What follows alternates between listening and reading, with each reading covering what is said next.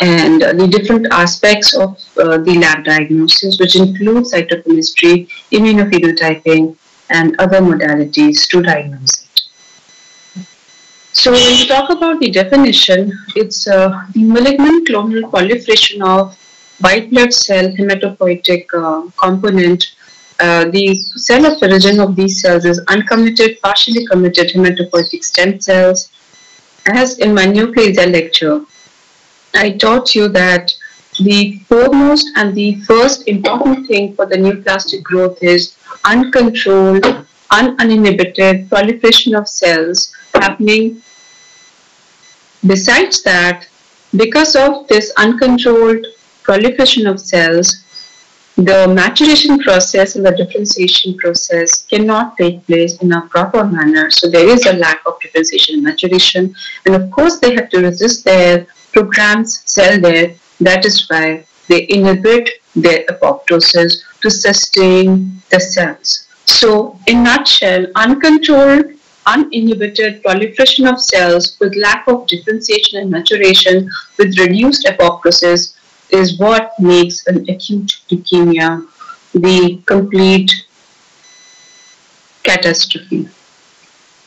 The etiological factors which lead to the leukemias are divided into hereditary and acquired factors. In the hereditary factors, we have Down syndrome, Bloom syndrome, Fanconi anemia, ataxia telangiectasia, and Viscous-Aldrich syndrome, to name a few. Out of which, the three, Fanconi anemia, ataxia telangiectasia, Viscous-Aldrich syndrome, are the ones which are due to the problem in the gene repair mechanism and in the nuclear division, especially the Fanconi anemia, ataxia telangiectasia, Viscous-Aldrich syndrome, thus are p53 gene mutation defect and are leading to the acute leukemia because of p53 gene mutation. The Down syndrome is basically a numerical chromosomal disorder, and as we know, is due to the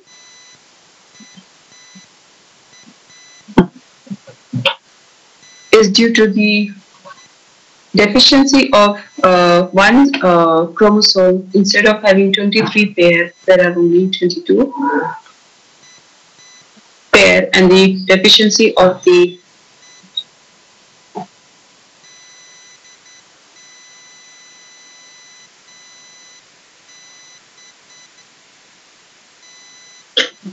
acquired factors which lead to the etiological development of the acute leukemia is myelodysplastic syndrome, myeloproliferative disorders, and among the malignant disorders leading to the acute leukemia. But among the benign processes, we have paroxysmal nocturnal hemoglobinuria and aplastic anemia, to name a few, which ultimately end up in the acute leukemia. Besides these factors, the acquired and the genetic causes or the hereditary causes, there are few more acquired causes, which are radiations, chemicals, and the viral infections, to name a few. Among the chemical agents, we have chemotherapeutic agents, especially in the second malignancy developing in the adolescent or the childhood age group, especially in the survivor of the round cell tumors or the soft tissue sarcomas in pediatric age group. Viral infections like Epstein-Barr virus and HTLV can lead to B-cell leukemia, lymphomas, and HTLV-induced T-cell acute leukemia.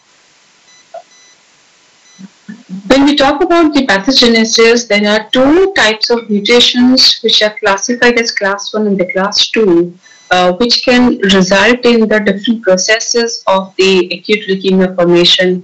One, which is related with the class 1, is are the mutations involving the hyperproliferation or increased proliferation of the tumor cells, and they are FLT3 and BCR-ABL gene associated, so they are having a very poor prognosis. The other ones are mutations which are preventing cells from maturing, and the prime example of that is PML-RARA-induced acute promyelocytic leukemia, where the maturation arrest is happening. The other ones are RUNX1 and the MLL gene associated leukemias, which have got intermediate to poor prognosis. The classification of leukemia is basically based on the cell of origin, myeloid or lymphoid. So it is acute myeloblastic leukemia and acute lymphoblastic leukemia. The clinical presentation of the two are in general similar. In detail, separately, we'll be discussing them in my subsequent slides. But when we talk about the acute leukemias, the ages generally ranging from 1 to 5 years in the pediatric age, but it is quite variable for acute myeloid leukemia and the T-cell acute lymphoblastic leukemia, which we'll discuss. Generally, they present with fever, fatigue, multiple recurrent infections due to the bone marrow being involved, resulting in the neutropenia, thrombocytopenia, and anemia. There could be bone pain due to the marrow expansion. So the medullary spaces, they become thinned out, they become expansile. So the cortices, they become thinned out and they result in the bone pains. There could be lymphadenopathy due to the direct involvement of the clonal cells homing into the lymph node. There could be hepatosplenomegaly because of the extramedullary hematopoiesis, because medullary space is being involved, or it could be because of the homing in of, again, the neoplastic cells in the liver and the spleen. Other solid organs could also be involved, like breast, kidney, testis, or any other organs, you name it. And the soft tissues. CNS involvement could be with the medullary involvement or without medullary involvement, resulting in the primary CNS leukemia lymphomas. So, further in the lab diagnosis, the first and the foremost is that we should have a good fetal smear with the complete blood count to look into the TLC count, whether it is high, very high, or low. Low, especially AML M3, where the pancytopenia picture is present, or in the leukemias where the leukemic blast cell expansion is happening only in the marrow, but in the periphery the cells are not able to circulate. And the T-cell acute lymphoblastic leukemias and the Burkitt's type of lymphoma leukemias, they generally present with the hyperleukocytosis. Then there could be associated cytopenias of variable combinations and permutations involving either all the three lineages or one or two, depending on which lineage is paired in the bone marrow. And the further diagnosis is made by bone marrow examination to see how much is the replacement of the marrow by these clonal cells, and what kind of cytochemistry is positive is studied by the cell of origin, whether it is lymphoid or myeloid. We'll discuss this in the subsequent slides. Finally, we make a diagnosis based on the immunophenotyping on the flows by the flow cytometry or immunohistochemistry on the bone marrow biopsy slides or immunocytochemistry on the bone marrow aspirate slides. And the further subtyping is done by molecular studies or cytogenetics to see if there is a numerical chromosomal disorder or a gene mutation happening at much submicroscopic loci. The differences between the different blasts is very important because this is asked as a question, as a short question to differentiate between the myeloblast and the lymphoblast. The myeloblasts are basically larger cell compared to the lymphoblasts. Lymphoblasts are 18 to 20 micron size cells. Lymphoblasts are smaller, 10 to 18 micron size. Cytoplasm is much more moderate and sometimes very abundant, granular to granular, finely granular, or in the lymphoblast, it's always agranular, scant to maybe moderate sometimes, with agranular, bluish to gray cytoplasm. Pansy ratio is very high in the lymphoblast because nucleus is more compared to the cytoplasm, which is much scant. Whereas in myeloblast, it is high. The nuclear chromatin is much finer and stippled in the myeloblast, and with the visibility of the nucleoli, which are very prominent and multiple in the myeloblast compared to lymphoblasts, which are inconspicuous, ranging from 0 to distinct, maybe one and very rarely two or more. Chromatin is much more coarser in lymphoblasts. Accompanying cells are very important clue generally to decide whether we're dealing with a myeloid leukemia or lymphoid leukemia. The accompanying cells in myeloblasts are myelocytes, metamyelocytes, stem cells, and neutrophils.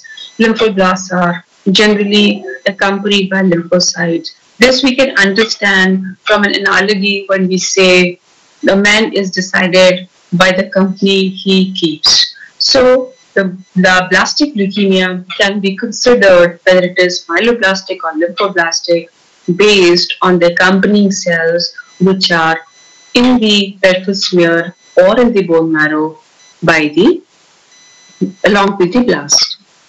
Or rods are present in the myeloblast, whereas they're absent in lymphoblast. On cytochemistry, MPO, that is myeloperoxidase, Sudan black B is positive in myeloblasts, especially when we talk about the M1, M2, and M3 types of blasts, which are highly specific and differentiated myeloid blastic cells, and they will show blue-black to brown positivity by MPO and the Sudan black. Abundant in the AML M3, M2 will show very discrete one, and M1 will show very neat positivity along the cytoplasmic borders. Lymphoblasts will always be negative for these stains, whereas they will be positive for PAS as a block, magenta pink color positivity in the cytoplasm. There's a special stain, especially for another subtype of acute myeloid leukemia, that is M4, M5, where MPO and Sudan black B are not positive or very faintly positive or rarely positive, because that's not purely myeloid blast. It is myelomonocytic or purely monocytic. So they differentiate towards another subtype of a myeloid lineage cells, which is monocytic. So they express non-specific esterases positivity. And the another subtype, which is erythroid and the megakaryoblast, they show PAS positivity. Another stain which we can use is the chloride acetate esterase, which is positive in the maturing myeloid precursors, that is myelocytes, promyelocytes, and the rarely promyelocytes, and basically myeloband and the other form, when we have to differentiate between the chronic myelomonocytic leukemia and acute monocytic leukemia, especially M5A and B, to be differentiated. So now we come on to the specific subcategory, that is acute lymphoblastic leukemia. This is one of the most common pediatric malignancy, comprising of 20 to 75% of all leukemias all over the world, out of which 85% of them are B acute lymphoblastic leukemias. So when we classify them as per the latest 2016 WHO classification, we call them as B lymphoblastic leukemia lymphomas, not otherwise specified, and with recurrent genetic abnormalities. When we talk about the recurrent genetic abnormalities, the one which tops the list with a poor prognosis is the BCR-ABL gene mutation, which is happening in the ALLs, especially in the adult type of ALLs. If not proven otherwise, it is always considered that adult type of BALL will have BCR-ABL gene mutation. But if it happens in the pediatric age group, again, it has a very bad prognosis. Then we have got some which have got intermediate or a good prognosis.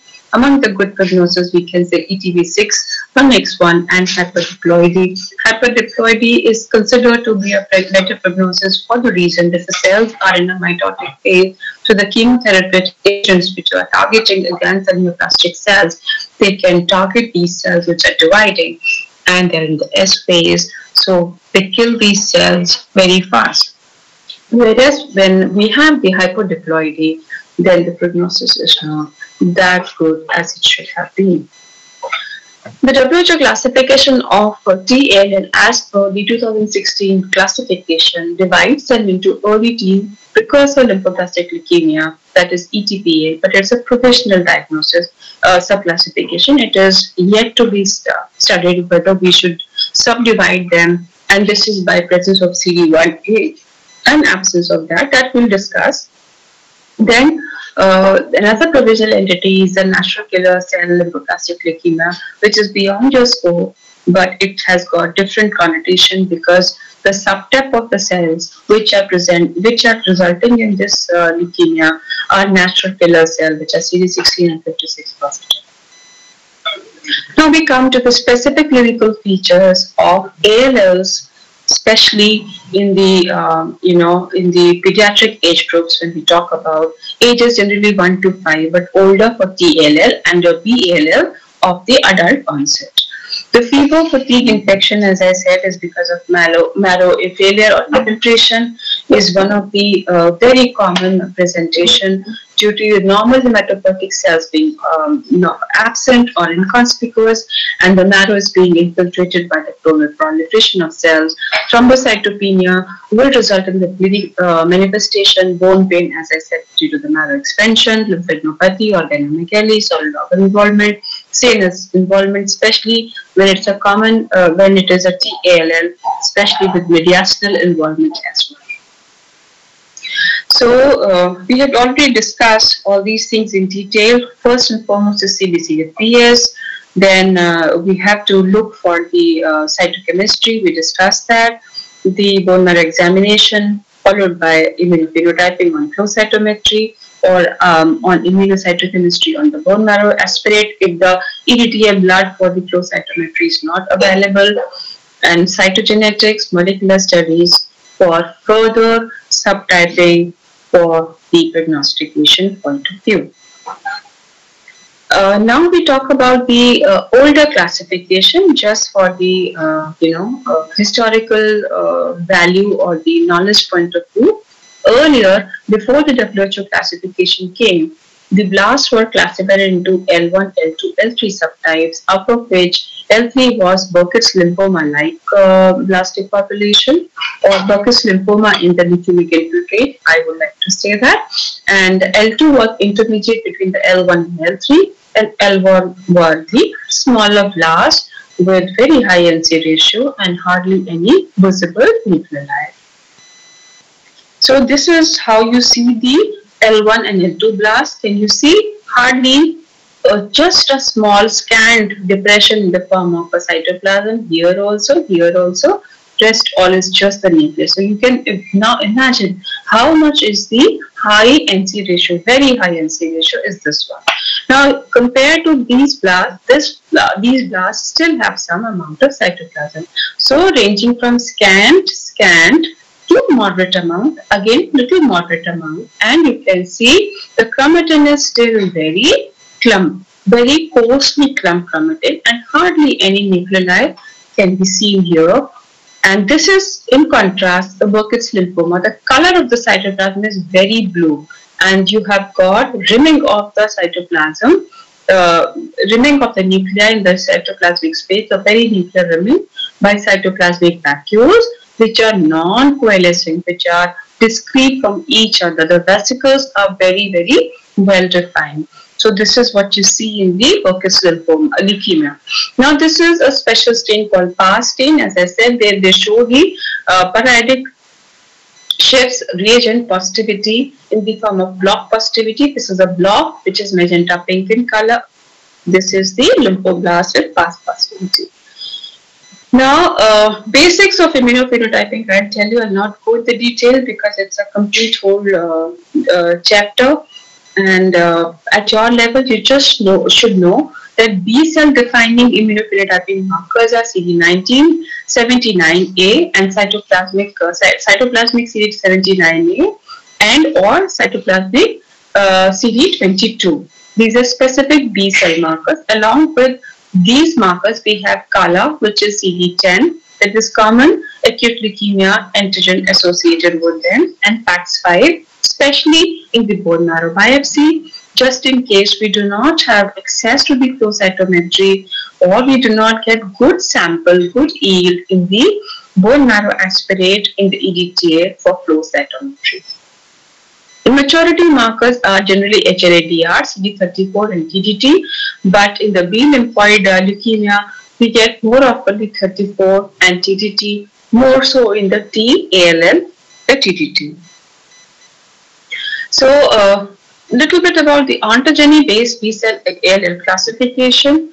So that was molecular-based, pathogenesis-based, and now little bit of ontogeny. This will help you to understand why it is needed, because it will tell you whether the cells are very primitive, they're early precursor, or they're little mature one, or they're maturing ones. So we can predict the outcome of the immunophenotype on the flow cytometry and their behavior in the future.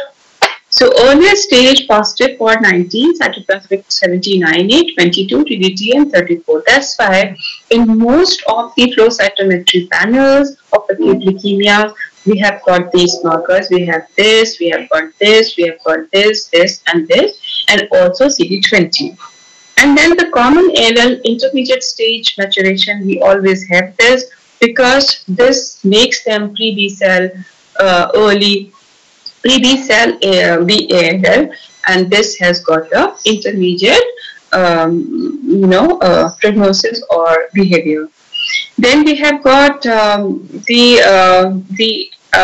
further expression of the immunoglobulins, especially cytoplasmic and surface. Cytoplasmic might appear here, especially in the pre-BALL. That is when they have moved from these two stages to this.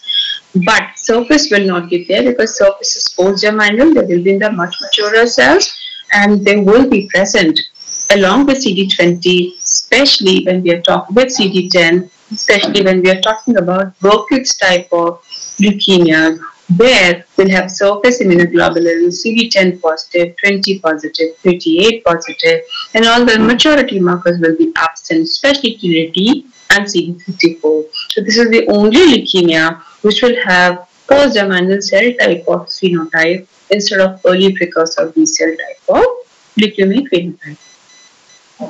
So based on the ontogeny, or T-ALL can be classified into the pro-T, pre-T, cortical T and the medullary T based on the pre-thymic and the post-thymic maturation of the T cells, as with your prior knowledge of histology and embryology in the first crop, you know that the T cells, after being formed in the bone marrow, immediately they are migrated to an organ called thymus, and in the thymus, they are further developing and maturing as per the immune profile and the development of an individual, especially in the pediatric age group.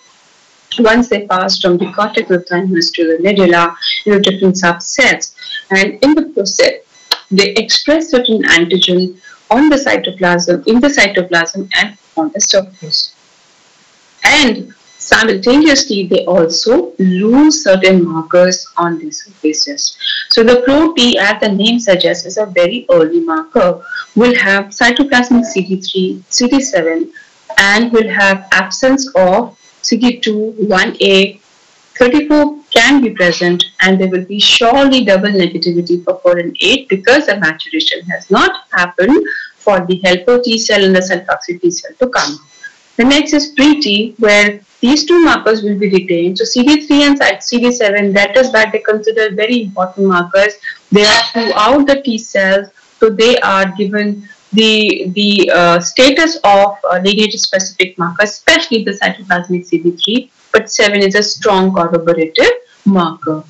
Then they gain CD2 positivity, they still lose all other markers. Cortical and D cells are presented to the cortex of the thymus. They retain these two markers, these three markers at the same time. They develop the expression of CD1A and they remain negative for 34. And at the same time, they are now positive for both. But the subset expression only happens once they pass to the medullary stage.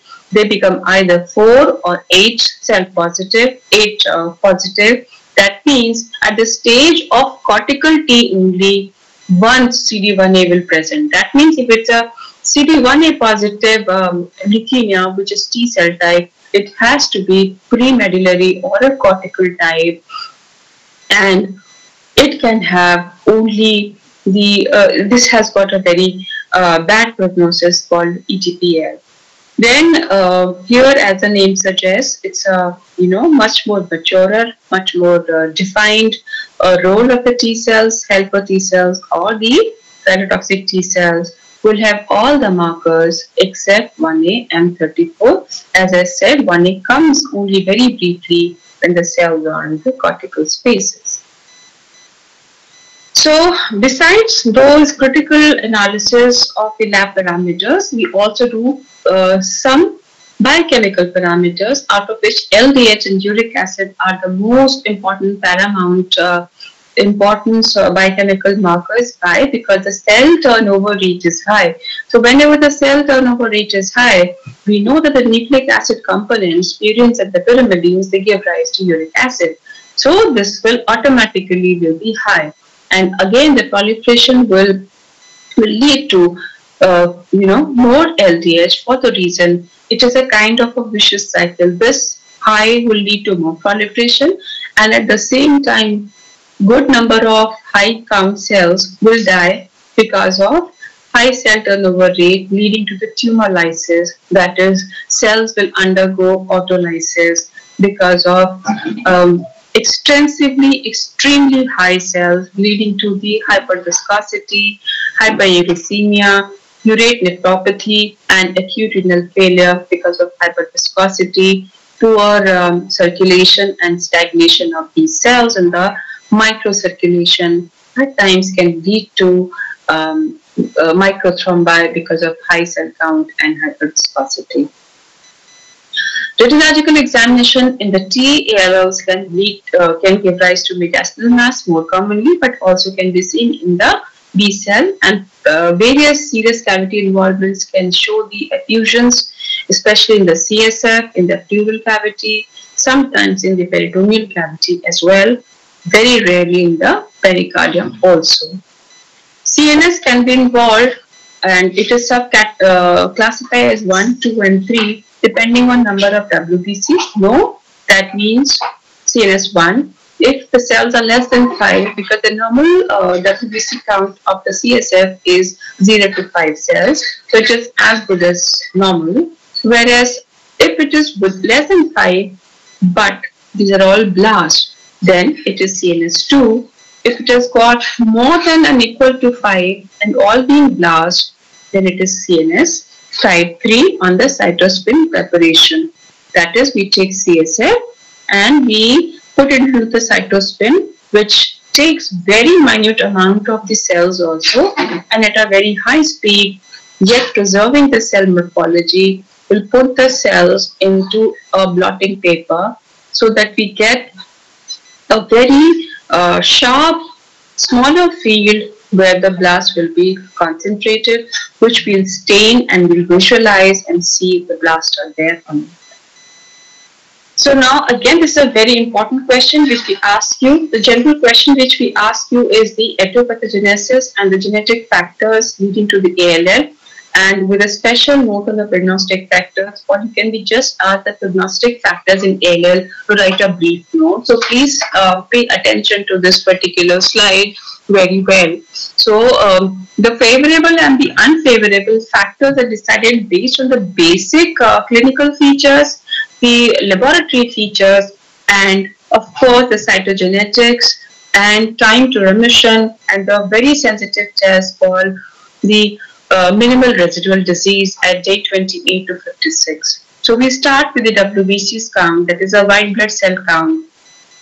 We say if the count is 10 to the power less than 10 to the power 10 to less than 10 to 10 to the power 9 per liter. Sorry for the typing error. It is 10 to the power 9 per liter. And if it is hyperleukocytosis, where the count is more than 200 to 10 to the power 9 per liter, it is unfavorable. So anything which is lesser is considered to be favorable, but hyperleukocytosis definitely is an unfavorable situation. Younger the age is considered to be unfavorable, especially the infantile age or the congenital one. But if it is toddler or 1 to 10 years, better. But if it is more, as I told you earlier, there are more chances of having unfavorable cytogenetic involvement, especially the BCR-ABL. Anemia of less than 7 is okay, but the anemia of less than 7 is unfavorable and more than 10 is favorable. Platelet count of less than 100,000 is favorable and less than 50,000 is unfavorable. Gender, male is unfavorable, female is better. Ethnicity, blacks are unfavorable, white is favorable. Lymph node and the other organ involvement, if it is massively involved or involved moderately, is unfavorable. If it is completely absent, it's a favorable outcome. CNS involvement is not considered to be a good prognosis marker. Here we have got blast as well as phagocytosis. Here that means we have got increase in the number of cells with or without blast. Is considered to be a poor prognosis.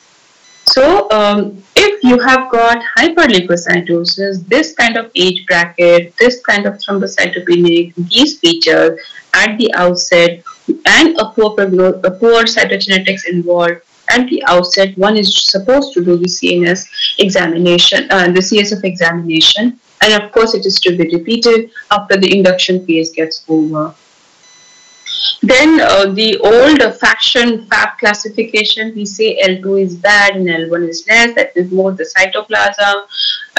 It is considered to be bigger blastic cell with a very high NC ratio, at the same time more cytoplasm, unfavorable.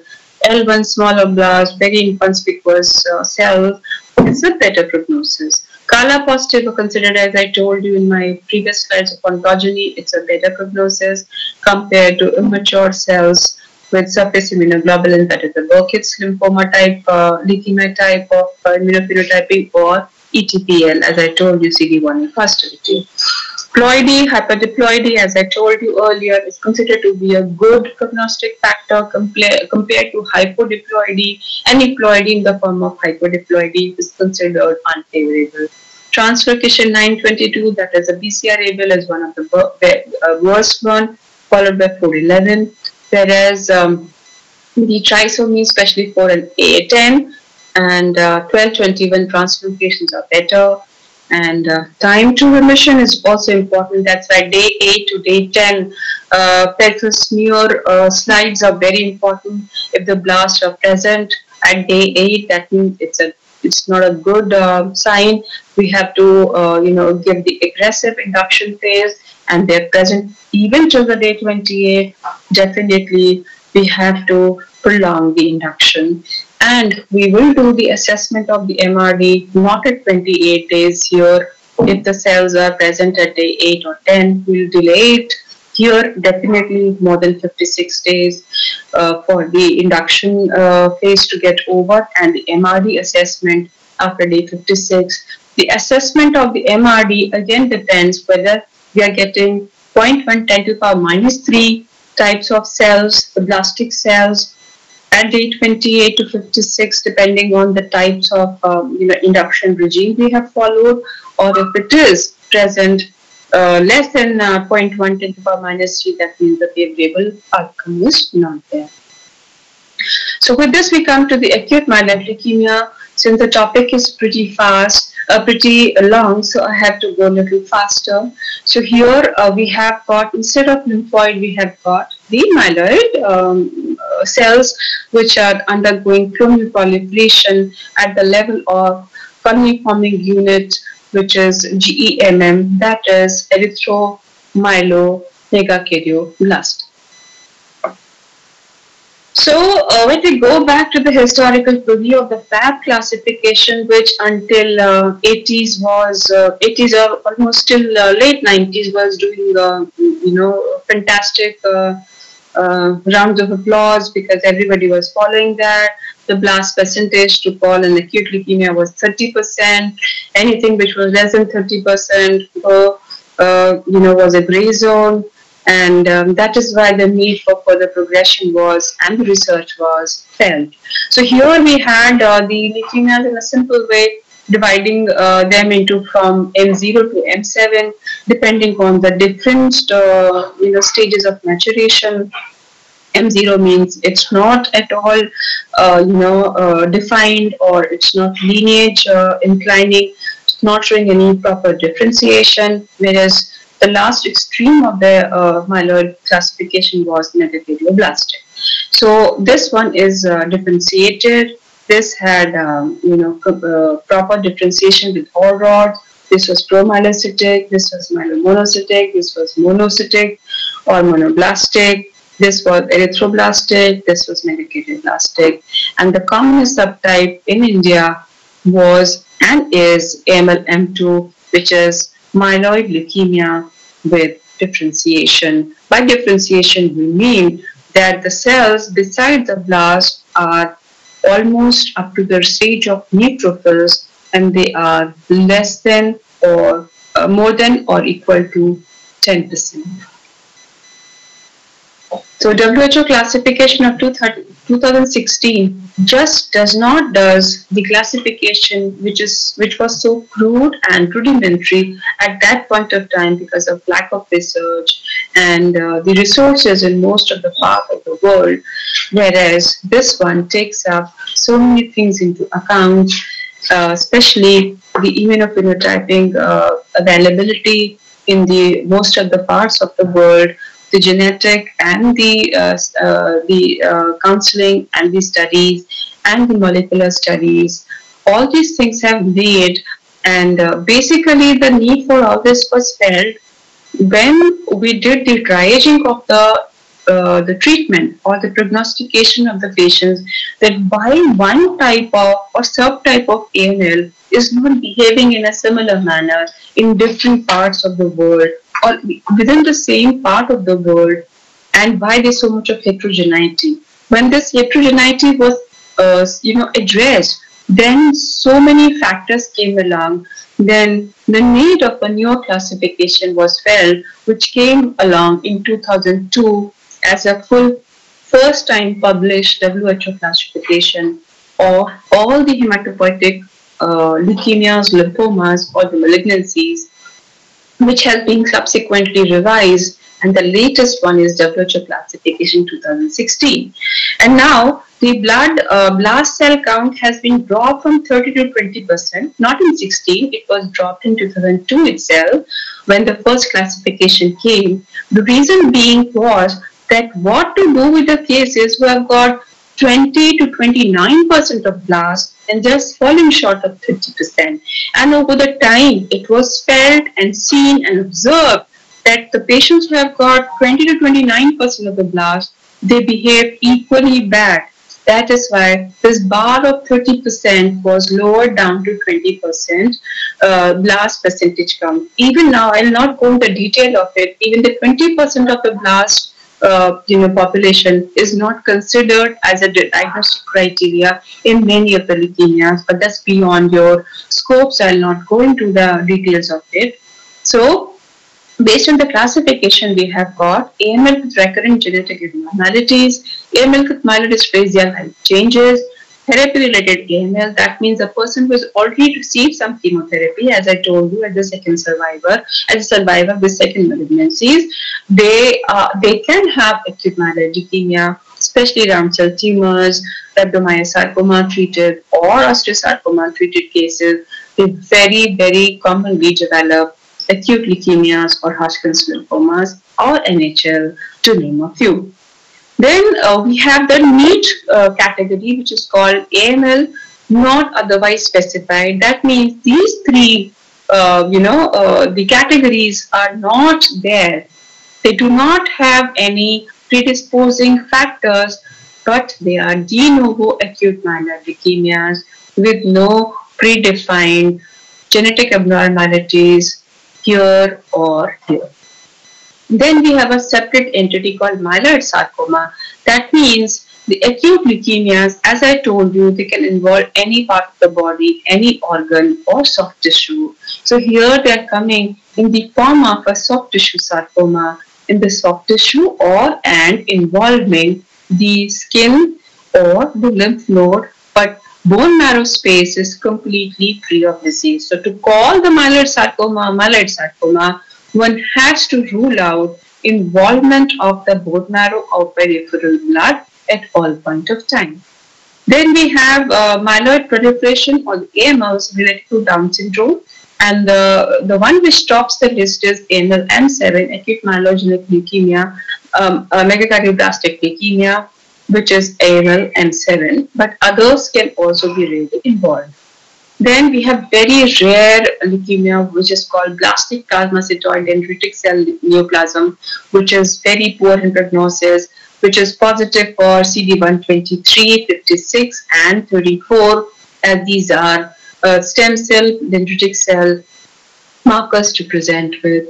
And these patients can present with marrow as well as lymph node and or skin involvement, or they can just present with the skin involvement. In the due course of time, these cells can proliferate in the other species where the dendritic stem cells are present. Then we have acute leukemia of ambiguous lineage. This is a leukemia which is coming up and picking up the pace in the past few years. Earlier, since it was a very difficult leukemia to diagnose, people were not able to pick up because the flow cytometry was not available. So they were either dumped into the lymphoid type or myeloid type or unclassified type. But now with the flow cytometry being there and we have got support of the cytogenetics, we pick up these leukemias very commonly. So to talk a little more about the AML with recurrent genetic abnormalities, these are acute leukemias, as I said, without regard to blast percentage. But since you are undergrad students, it's wise for you to write 20%, but you can write even the lesser percentage of the blast count, if otherwise supported, can be AML. But in the recurrent genetic abnormalities, you have to have a documented proof of the following genetic abnormalities before you count the AML with this, even with the lesser number of blast percentage.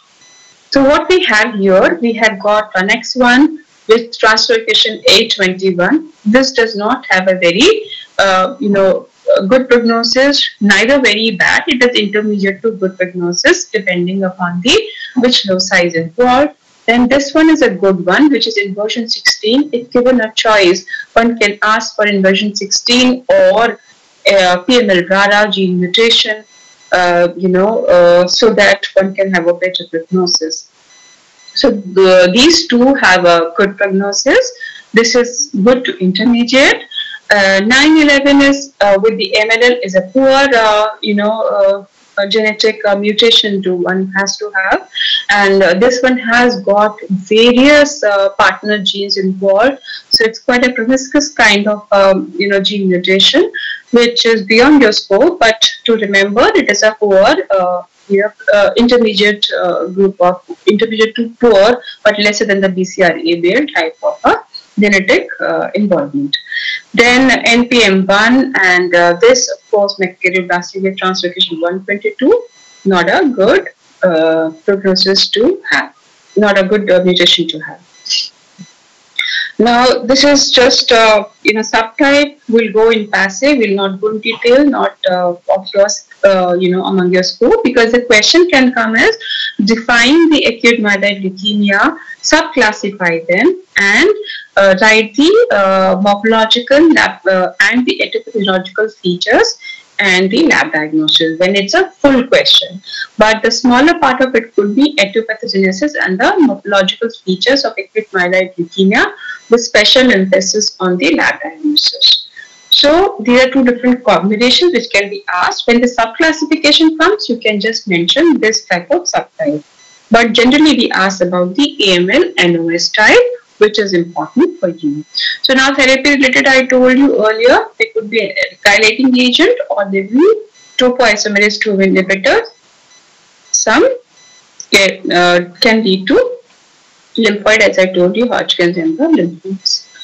Now this is the main leukemia which you should be knowing, that is the AML NOS, that is the lead type that is not otherwise specified. This is minimally differentiated, as I said, M0, where you will be having a barely perceptible idea that this is AML or this could be AML only when the cytochemistry is performed. Because what you see is just the blast, everywhere blast, there is no differentiation happening. So this will have AML, which is again without maturation, but the OR rods will be there. Whereas here you have OR rods and differentiation in the form of neutrophils and the maturing precursors of the neutrophil, that is the band forms and the stap forms, which is more than and equal to 10%. That means the blast count will be generally less than or equal to 90%. Here you will have just the blast, no other cells to accompany, or maybe rarely you will have them. And there will be generally absence of OR rods here. Here the OR rods will be there, but cytochemistry will show NPA positivity. So these are the three. This is the one which is very difficult to differentiate morphologically. They can be confused with the lymphoblastic leukemia. So we have to pay attention to the cytoplasm and the maturation pattern of the chromatin of the blast and the presence or absence of the nucleoli. But the classical lymphoblast and monoblast, when we compare with the M1 or M2 type of subtype, not with the M0, because it's a difficult leukemia to pick up just based on the morphology. Then this one, as I said, is myelomonocytic leukemia. Here we have got the differentiation of the cells in the monocytic population. Can you see? When you saw the lymphoblastic leukemia, isn't it looking like a lymphoblastic only? Hardly any cytoplasm, grayish in color. At the same time, you do not see blast or nucleoli, but yes, you can see occasional one. Vis-a-vis, this is a myelomonocytic where there is nuclear indentation. Cytoplasm is more abundant, grayish in color. This is a myelomonocytic. You have got myeloblast and monocytic cells with nuclear lobulation and indentation. Now this is M3 versus M1. So what you have got the apple core appearance of the promyelocytic leukemia. This is apple core appearance. This is the bilobed nucleus. This is again the bilobed appearance, and you have got polarization of the nuclei. Granules, that is in the cytoplasm, you have got lots of granules here. And this is M1 type of AML, where the blasts are seen with the very thin, slender OR rods, and you have got prominent nucleoli. Right. So now we come back to the diagnosis. So we saw AML M0, 1, 2, and 3, and 4. Now we come to the M5 and M5B. As the name suggests, it's a monoblastic. That is, the M5A will show nearly 80% and above cells which are monoblastic. That is, blastics looking monocytoid cells. Means they will look just short of plastic. That is perfectly round nucleus, very prominent nucleoli, and maybe flowy cytoplasm if the monocytic differentiation is happening, but very discrete cytoplasmic border when it's a purely monoblastic ones. And pure erythroid leukemia, when it is showing more than 80% of early erythroid precursors, and majority of them, at least more than 30% of them, are pro-erythroblasts, which are giant erythroid precursor, prominent nucleoli, very deep blue cytoplasm, and also they have got nuclear dyspoiesis in the form of binucleation, multinucleation, cytoplasmic vacuoles. Then we have got acute megakaryoblast leukemia. This is M7. This will show cytoplasmic blebbing, cytoplasmic fragmentation. Dyspoietic cells might also, pinch off the platelets and their precursors. From here, cytoplasmic fragments as the part of process of maturation. We also have acute basophilic leukemia, very rare. In my entire career, I have seen only one case of ABL, and it's very difficult to pick up because the basophilic leukemia will not have mature basophils, but they will show very scant amount of the basophilic granule, which is the hallmark of the cells to be picked up in a normal morphology. As such, basophils not only count normally They are hardly there in the general population, and that too when they come up in the leukemic form, they're very difficult to be differentiated unless we have the markers to pick them up, or electron microscopy, because that is the diagnostic criteria to call ABL as an acute basophagic leukemia. Then we have acute panmyelosis with myelofibrosis.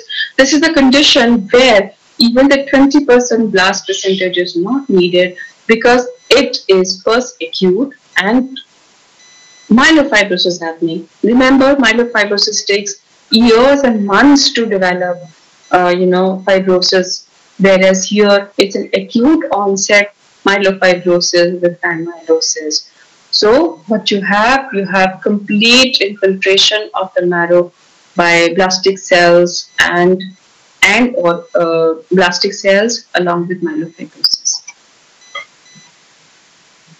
So now this is another term, as I said, myeloid sarcoma. The first and the foremost condition is it has to be extramedullary tumor. That means no marrow involvement.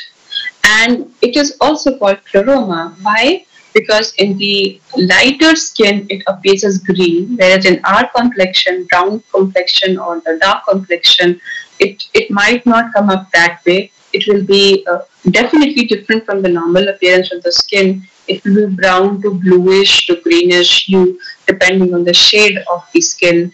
It will be chloroma because it's colored tumor, or the colored oma means swelling which is colored. And they will be positive for the NPO and or CAE, that's fluoracetate esterase, or leather stain. They can precede AML or can occur at the diagnosis just at the outset of it. But generally they precede, because to call them as sarcoma, the marrow has to be free at that point of time. So subsequently, the criteria to fill up the diagnosis as AML might not be there in the marrow most of the time. So maybe there will be few blast cells there, or can be completely free. It can come only in the skin and the soft tissue.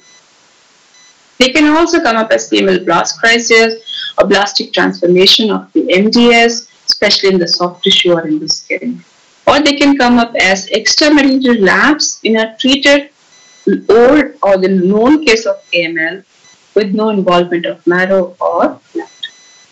So effacement of the tissue architecture, if it's a skin, complete dermal involvement or epidermodermal involvement, destruction of the appendages of the skin has to be established. And if it is in the orbit or in the eye, it will destroy the orbit or the eye. If it's the lymph node, complete architectural disarray will be there, and they will be positive, as I said, for these particular stains. Now, this is another one which I would just go in passive. One is the TAMP. This is the transient abnormal myelofibrosis or myeloid leukemia associated with Down syndrome. Both conditions are infantile situation or a neonatal or the congenital situation. The child might be born with these abnormalities.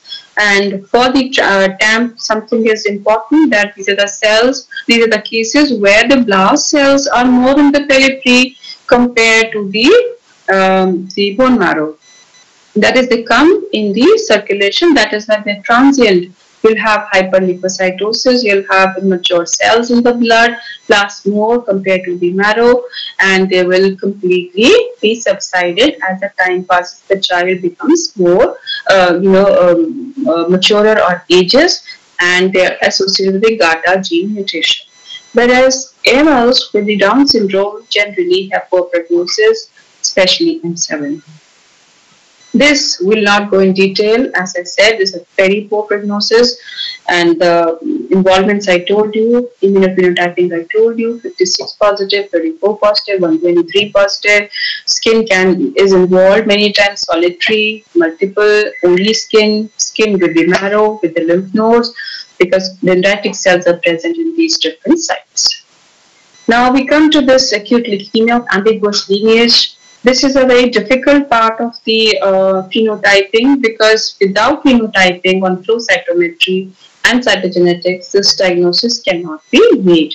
These are basically acute leukemia of undifferentiated morphology. That means they do not show any morphological lineage specific markers. They are neither myeloid, they are neither lymphoid, and they show maybe some immaturity markers. So that is, they are leukemia. Cells are looking similar on the morphology. They're not looking normal. There's no maturation pattern. Yet they do not show you any discrete lineage specific markers. We call them as acute undifferentiated leukemia.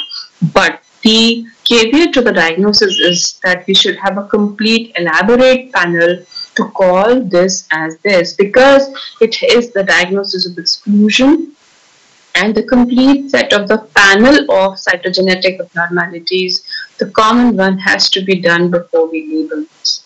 Then we have another one which is called mixed phenotype acute leukemia, which is MPAL, which has got various combinations and permutations. As the name suggests, they do not confer to a single type of phenotype on immunophenotyping or on flow cytometry, because they have got the combinations which could be B and myeloid, which is the most common, followed by B and T, which is little lesser, then the T myeloid, much lesser, and very rare, which is trilineage, that is triphenotypic, which is B, T, and myeloid.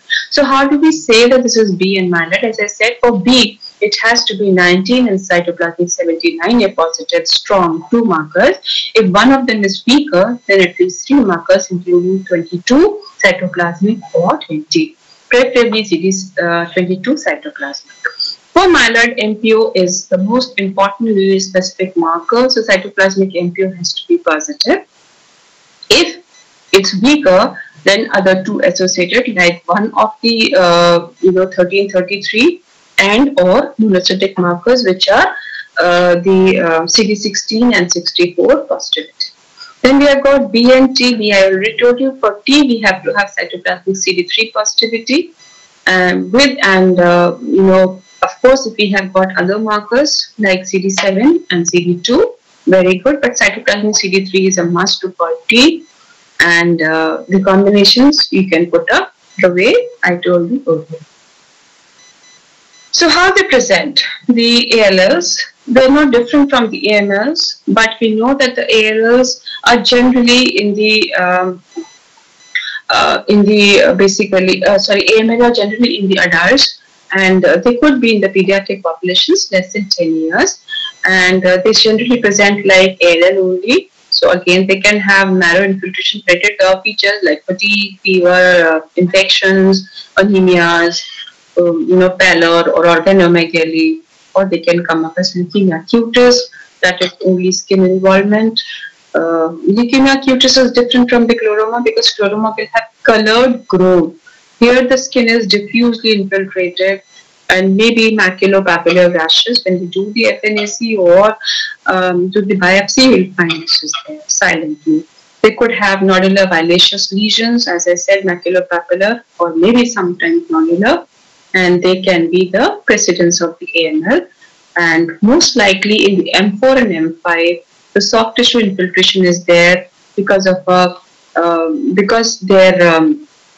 affinity for the soft tissue in the gum, as they home in there because of certain markers which have been presented, especially the NG2. Then CNS involvement is especially seen with the unfavorable prognosis, hyperleukocytosis, and as I said, M4, M5, which due to the marker called NG2, which has the propensity for the CNS and the gum infiltration, that is, they have got the tendency to infiltrate out of the medullary spaces and thus can involve these two sides primarily or even before the marrow involvement. Lab diagnosis is more or less same, we have discussed. Only thing is they've got all rods, blast percentage, special stains we have discussed. We have seen this also, M5, M6, M7 I said, LDH uric acid. Coagulation profile needs to be discussed here because compared to ALL, acute myeloid leukemia, because of the granular portion in the cytoplasm, especially in the acute myeloid leukemia of M3 and 3B type, where the granules which are present in the AML cells they have got the coagulopathy inducing substances in them, and the patient can go into DIC. So this is the classical AML slide which will show you very prominent nucleoli at the edge of the nucleus and thin, slender, beautiful, long or rods. And this is a classical feature you see in M1. And this is a thicker, stubbier or rod with multiple prominent nucleoli, almost 4 here, and 1 and 2, and a very small one here. This is M2 type of OR rod. Okay, so this is M1, thin, slender, longer one, and this is M2, which is thicker one. Right, this is the positivity of the MPO. Right, you can see the cytoplasmic granules which are coming brown black here. So brown black B also gives this, but depending on the counter stain, if the counter stain is dark, this will be brown in the MPO. So brown black B is, as the name suggests, is always black in color. Then this is the past positivity again in the myeloid leukemia, especially in the erythroblast and megakaryoblast, along with the lymphoblast. Lymphoblast I have already shown in the previous slide where it was a block positivity. Here it is a granular positivity, and you will see that in the M6 and M7. Now this is a case, just a case which I wanted to discuss so that you understand whatever I taught you. This is a case which is showing blast in the peripheral sphere. You can see there is nothing, no normal cell which is seen, just the large cells, and they have got abundant grayish flowy cytoplasm. The cell borders are not very well defined, except in this cell, the cell borders are defined, so probably this is a monoblastic cell. Rest all are showing indentation of the nucleus, flowy cytoplasm, very moderate to abundant amount of cytoplasm, prominent nuclei in many, and indentation is seen. Here also some sort of indentation and cupping is seen. So this is M4 versus M5. At this point of time, I will not go into the detail of this because M5 will show you just these type of cells. M4 can show you the mixture. So when we do the differential count, if it is more than or equal to these type of cells of 80%, M5A, and you have the mixture of myeloblasts like these and monocytoid cells which are less than 80%, which are 80% of them the combined together, then we call this as M4, right? So what we do the special stain called NSC because these cells will not be MPO positive. MPO is, as I told you, is positive only M1, M2, M3, very strong. M0 can show, right? But M4 and M5 will not show you this. Very rarely they can be positive, but they are more strongly positive for the NSC, which is the non-specific esterase, which is positive here, which gives the reddish brown positivity in these cells, and the internal control is platelets, megakaryocytes in the bone marrow, and the monocytic cells. So what you get, you can see this is the cytogenetic basic G binding pattern of a cytogenetic. You can see the numeric representation of the chromosome. When we count from here 1, 2, 3, 4, 5, 6, 7, 8. So what do you see? There is trisomy. You can see at the position A there are 3 chromosomes. This is 9, 10, 11, 12, 13, 14, 15, 16, 17, 18, 19, 20, 21, 2 and 3. So when you have 9, 22, you will start from here and here, you will see changes of translocation. Right? If you see about the 16th chromosome inversion, the part of this chromosome will come here and the topography of the chromosome will be changed. They will become bulbous here compared to being at the down beneath the centromere. Here you have a centromere and this will become opposite. So this is inversion 16 because it's being inverted. So these are common ones which you should pay attention to. 922 trisomies, 821, that is this chromosome coming on to the chromosome number 20. So these are the ones which we see, and 15, 17 of course. So 15, 17 is this one, and this one they translocate. Okay, now this is the flow cytometry. This is actually to put into together. I have done this. You'll not be able to see properly, but basically what we do that In this, we show that they are myeloid at the same time monocytic. 60 and 64, they will express myeloid markers with maturity, which is 64, right? So they can show the HLA-DR positivity, and they will have the monocytic markers. Now, these are some pictures which are for the acute promyelocytic leukemia because it's important. And this is the hyper granular variant, which is showing the faggot cells. That is the stuffing of the cytoplasm with the OR rods. And this is the hypergranular variant where you can barely see OR rod and hardly much of the granules. And this is M6, as I told you, nuclear dyspoiesis. In the erythroid precursors, it's a dyspoietic erythroblast with 4 separated nuclear lobes, abundant cytoplasm, deep blue cytoplasm. These are erythroblasts, deep blue cytoplasm, very big cells, and you can't see anything else. There's a binuclear dividing cell, which is again dyspoietic, and you can see hardly any cell except the erythroid. So obviously, when we do the differential, more than 80% cells will be erythroids. It is erythroblastic leukemia, and this is M7, which is showing cytoplasmic blebbing, and you can see the platelets are pinching off. And we do the staining, they will come positive for CD61, 41, and they will be positive for PAS here, and this will also be PAS positive here. Sometimes we see the granule, the vacuoles, which are coalescing. In contrast to Burkitt's lymphoma, they are non-coalescing, and they will be PAS positive. And the immunophenotyping for M6 is glycophorin CD71 and 235A. So this is just a chart to show you. Just now I told you 71 and glycophorin positivity only in M6, only and only in the M6, 41 and 61 only and only in M7. And for M0, we have got 34 in HLA-DR, very commonly, very, very commonly. So they will be positive in M0, M1. They could be, but the other thing is they will be MPO positive. So what you will see in the MPO, cytoplasmic markers I have not put up, but that is there. So myeloid, we have 13, 33, and 15. But monocytic, we have 14, 11, B64, and 16. So we put up these all markers as an acute leukemia panel, except CD71 and glycophorin is the routine, unless in morphology we see erythroid morphology. Otherwise, all these markers are routinely put up in the panel. So, like ALL, we have favorable and unfavorable in the AML also. Favorable is less than 45 years, very young age, and very old age. In AML is unfavorable. De novo is always considered well, I told you.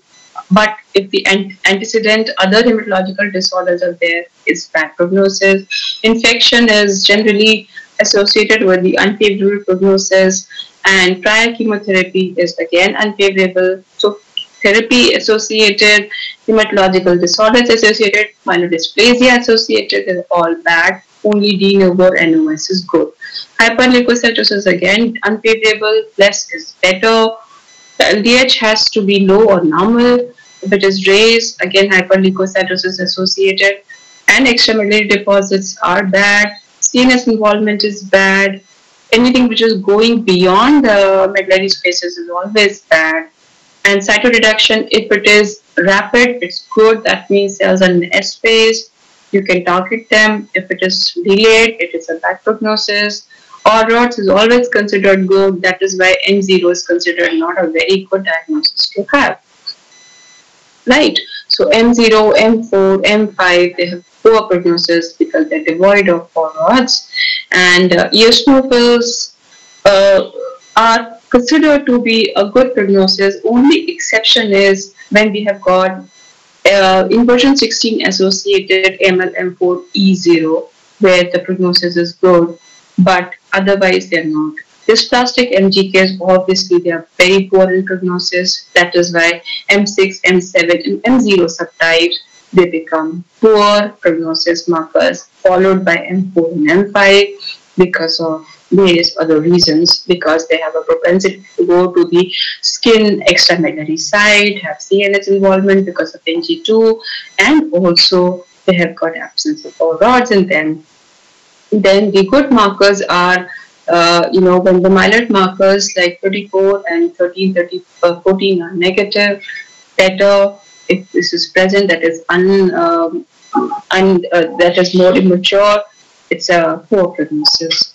Then, if a lymphoid markers aberrant positivity is there, it is considered a bad prognosis, especially 7 and 56, and also 4 to some extent. CD4, CD7, and 56, especially 4 and 56 presence means there is a presence of stem cell precursors like dendritic cells.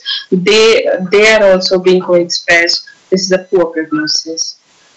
Then translocation 821, as I told you earlier, is a good prognosis. And in version 16 and 1517, we've given a choice to have a leukemia. These are the favorable ones, and rest all are very, very poor, especially complex karyotype, deletion 5q, because deletion 5q, 7q trisomies, they're considered as a marker of MDS and NPM associated acute myeloid leukemia or acute myeloid leukemia with MDS changes. So with this, I end my presentation. If you have any queries, please feel free to talk, and just you can post your questions. If you have understood everything, please let me know which I doubt, because too much into too lesser time. Earlier we used to take these lectures in two forms, but because of this COVID, we have clubbed everything together. But this lecture has got 3 to 4 questions which can come, as I told you in the lecture. One is the differences between the lymphoblast and myeloblast, two, the favorable and the unfavorable factors of AML and ALL, subclassification of AML, NOS type with WHO 2016, with cytomorphological pathogenesis features, and the lab diagnosis, AML and ALL. So, any doubts, please let me know.